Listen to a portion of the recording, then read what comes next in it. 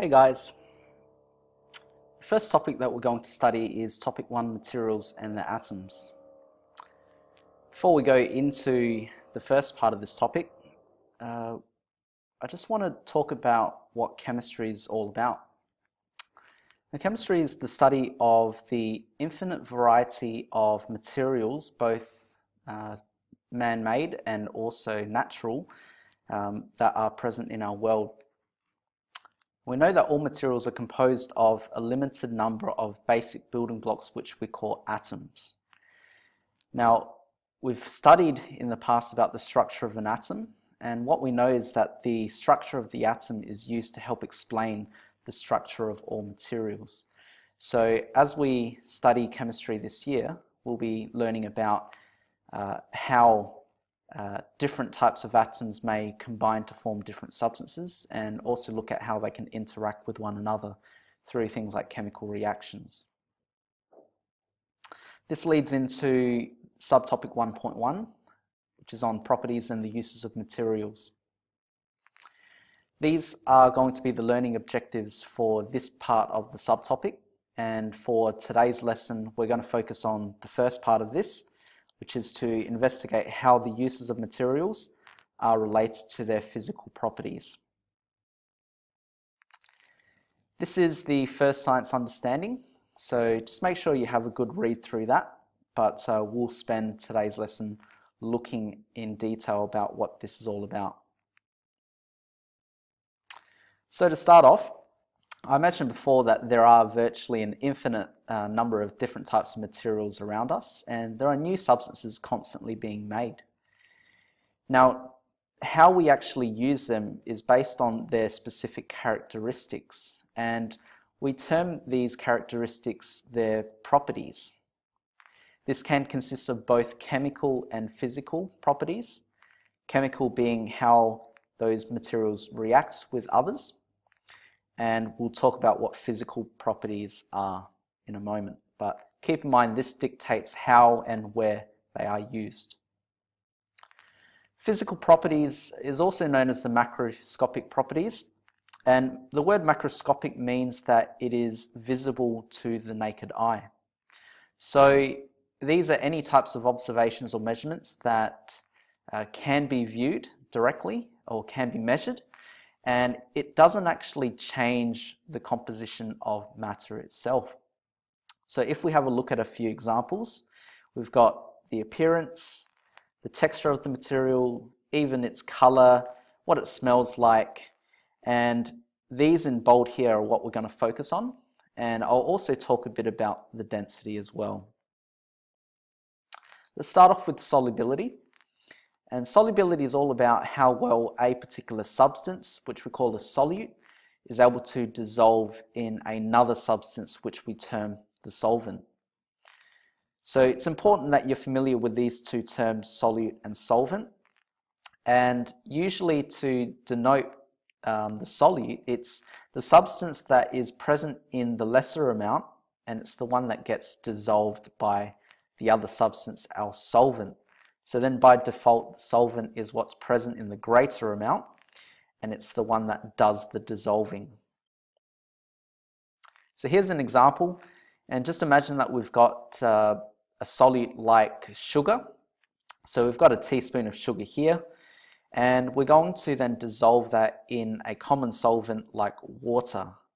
So as we add our sugar into the water and we give it a bit of a mix, it's going to allow the solute particles to evenly disperse throughout the water, which is the solvent. And what we notice in this case is that we've formed a mixture, and it appears as if it's just one substance itself. I'll talk a bit more about different types of mixtures in a later video. The next property, and this is kind of combined with, so we've got thermal conductivity here, but it's also combined with electrical conductivity. So the two can actually go quite hand in hand with one another. We'll start off with thermal conductivity. So this is how well a material can actually conduct or transfer heat energy. And just a few general observations is that we know that metals are generally good conductors of heat, which is why we often see them being used in cookware. Non-metals and gases are usually poor conductors. So an example of a non-metal material is something like rubber or plastic. I've got a series of diagrams that show you how a metal can actually conduct heat relatively well. So you can see the atoms that make up the metal here, and they're arranged in this repeating structure. We supply heat to a section of our metal.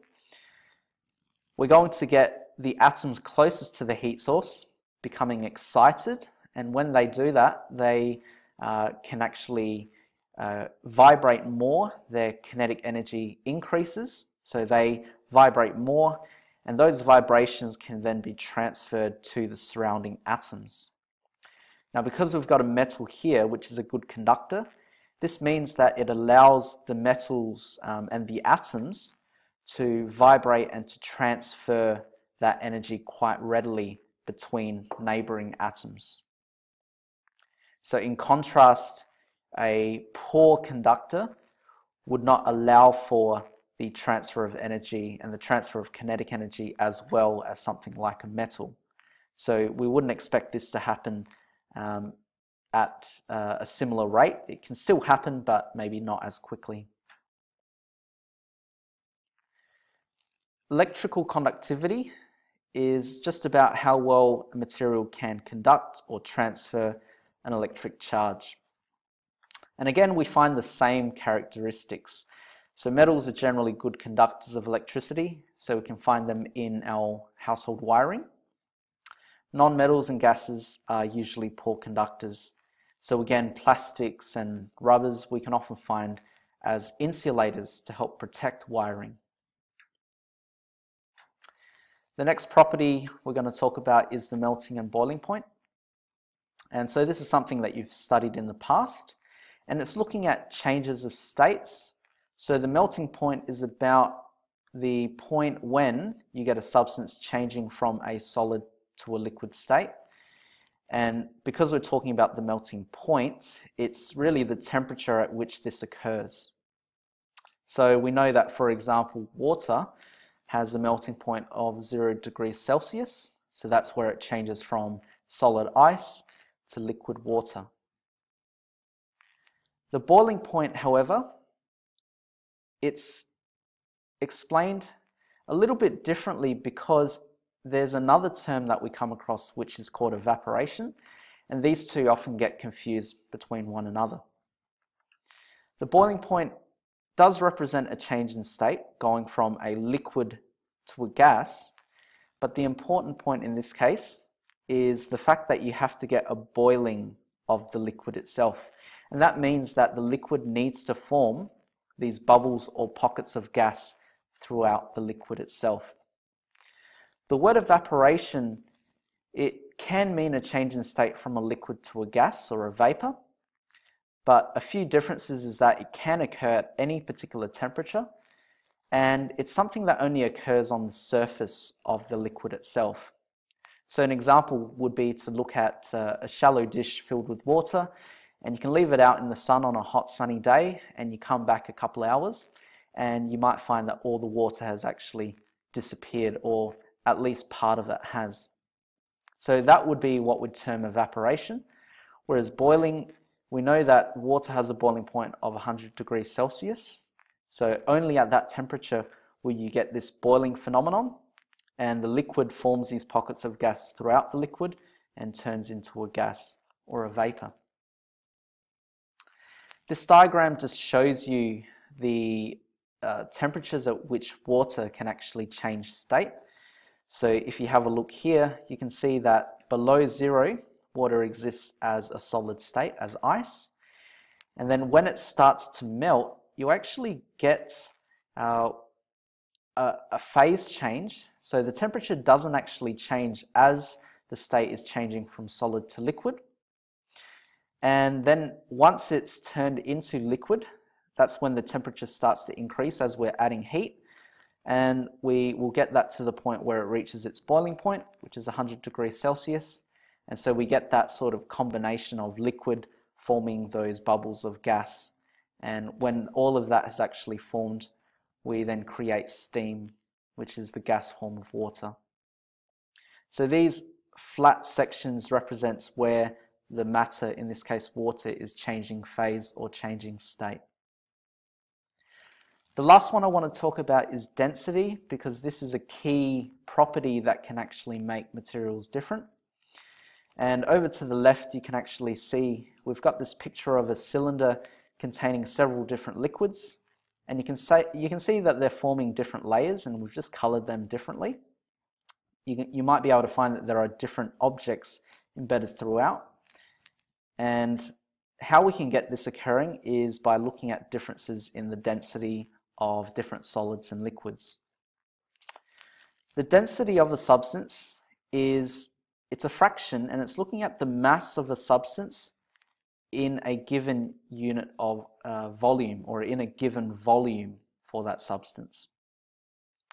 We've got a formula that we can use to work out the density, but I'll talk about the units first. So the units for mass, we generally express them in grams. The volume is normally represented in cubic centimeters, but for liquids, we can normally write that down as mils. And we can say that 1 cubic centimeter is equal to 1 mil. If we look at the equation, the density, and it's this symbol here, it's a Greek symbol which we call rho, it's equal to the mass divided by the volume. So the mass per volume.